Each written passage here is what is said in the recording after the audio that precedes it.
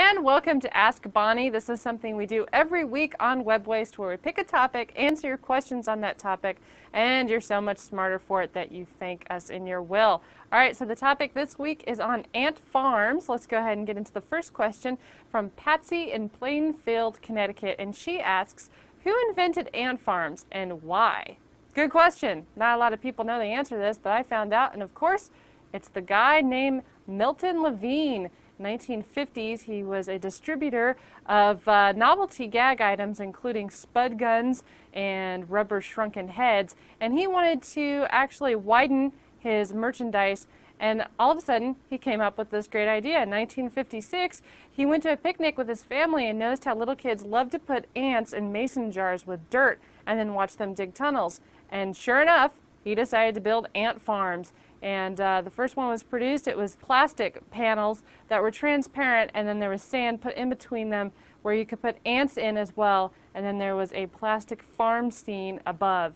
And it was very, very popular and continues to be popular today. And if you want to know why he's called Uncle Milton, that's actually the real name that he goes by now, is because, and this is a bad joke, so don't blame me, but he says that he was in charge of all the ants, so he must be the uncle.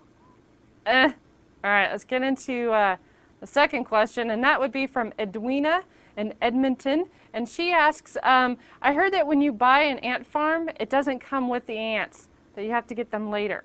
Well, that is true, but you know what? You don't have to get the ants yourself. You can actually send away for them. I believe all ant farms come with a certificate that you send in the mail, and then a few weeks later you get a plastic vial of about 30 ants. Now, if you want to know where those ants come from, there's actual jobs, careers, if you will, of people who are calling themselves ant catchers, and they get about a little bit over a penny or a cent, or depending on what country you're from, maybe a couple pesos, I'm not too sure, for an ant, and it takes about 10 hours to gather 50,000 ants.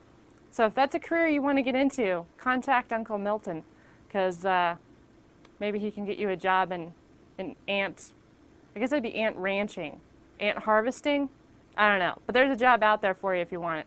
All right, last question is from Francis in Fort Collins, Colorado, and he asks, why would anyone be interested in ant farms?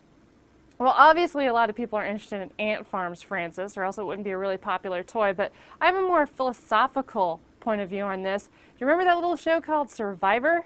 That was really famous, popular? I'm sure you watched it, Francis.